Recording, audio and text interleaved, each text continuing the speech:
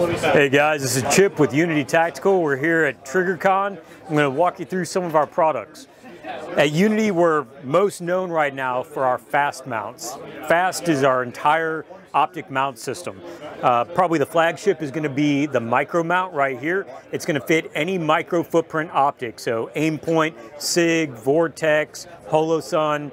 And what it's doing on all of our fast all of our fast red dot systems is putting the mechanical center line of the optic at 2.26 inches above the rail.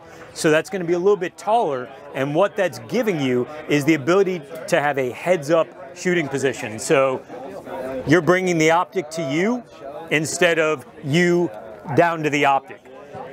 That's allowing the same presentation if you're dressed in a shirt and flip-flops, or you got a plate carrier, you got gas mask, you've got passive night vision. It's all going to be the same. But that heads-up shooting position is going to allow you to get a lot more situational awareness around you, so that you can process a lot more information, make that decision to solve the problem. So you can see it's not too terribly tall to the point where you're losing a cheek weld, but you're still bringing the optic to you rather than you to the optic. We make fast mounts for pretty much every popular red dot on the market. Like I said, you've got the micro footprints here. Over here, we've got the full-size comp series, so all the legacy Aimpoint comp M2, M3s, as long as you're using the Aimpoint top ring assembly. The comp M4 and M4S, which are standard issue with the US Army, they're going to drop right on. This is an Aimpoint Pro, one of their most popular selling optics for law enforcement, and it's going to drop right on. It's going to give you that same 2.26 inches to center line as the rest of our red dots.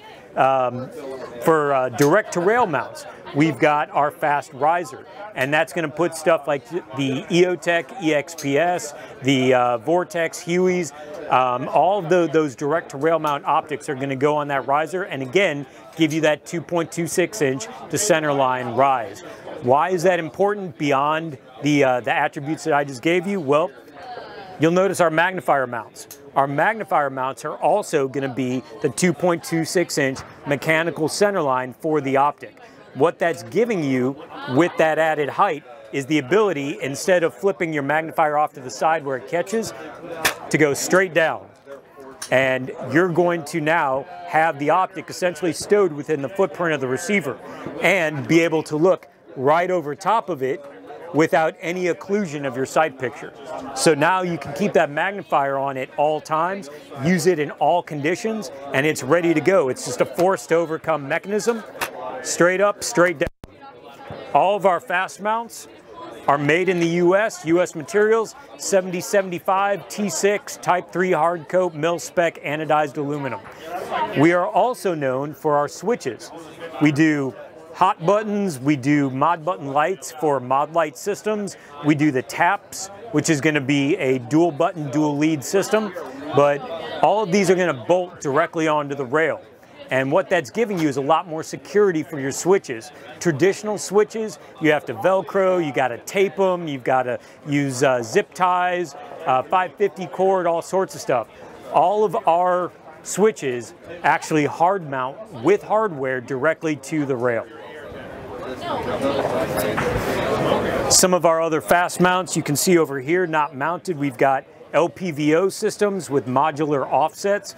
The offset componentry is actually going to be the same height over bore as your primary optic. So when you roll from your primary to your secondary, you're not dealing with the different height over bore and now having to do math in your head, because everybody hates doing math in public.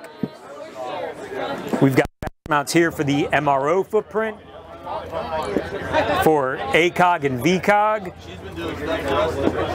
and one of our newer ones is going to be the Micro S. So for the taller micro size, like this is the Duty RDS from Aimpoint, which is new this year, and then the Comp M5S, which is essentially the same as something like the T2 or the Comp M5 that has the AAA battery at the top.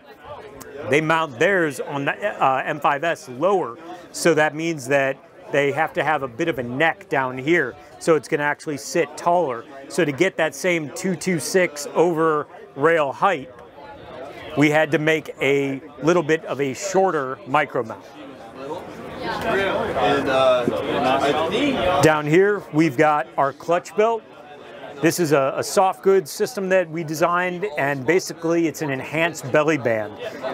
All Berry compliant, made in the US materials, 520 two-way stretch tweave on the outside, and the inside of these 4.5-inch cells is lined with Velcro pile. So we make these different insert kits that are elastic with Velcro. You slide them in, attach it. Velcro gets its strength from shear rather than pull. So if you want to pull those little accessory kits out, you need to deliberately pull them apart and get them out. They're not going to come out just from sliding mags in and out. You can also adapt to various Kydex holsters. So as long as it's 4.5 inches or narrower, all you gotta do is take the belt loops off of the holster, all that hardware, and it comes with industrial strength adhesive back Velcro hook. And you just cut it to size, slap it on there, insert any of the Kydex. So you've got any kind of Kydex holster here for a pistol. You can do Kydex sheaths from knives. Essentially, you can get a full duty belt worth of kit to disappear tight to your body underneath a hoodie or a button-down shirt, lightweight jackets, things like that. We've got our cold weather liner, which is basically a Velcro-in system. You're gonna pull the pads out of your helmet, so any helmet that uses a Velcro pad system, this is going to be able to be used with. This Velcros to the inside of the shell, and then it's got Velcro on the inside that your pads go back into. So now you're eliminating all the rubbing, all the chafing that a hat that's grinding into your scalp and into your hair from the weight of the helmet is going to give you. The lower cut down here is going to completely cover up your ears, which are very sensitive to frostbite. So especially for the law enforcement officers out there, if you're on like a 8-hour barricade job in February and you're anywhere north of the Mason-Dixon, something like that is going to keep you a lot more comfortable during those hours. We do various helmet attachment systems for comms, low profile. This is our Mark kit that's going to be compatible with both Peltor and Sorden-based headsets. We also do platform adapters for the OpsCore amp, which is the contract winner for SOCOM. These headset systems were obviously originally designed to go on OpsCore helmets, but we make a platform adapter that'll put it on non-OpsCore systems like Team Wendy, MTech, and Hardhead veterans. So guys, thanks for watching. Again, this is Chip with Unity Tactical coming at you from Triggercon. If you like this video and want to support us, please check out the MIL-SPEC Monkey Store. Although known for morale patches, we also specialize in a good selection of DIY hardware and tactical accessories.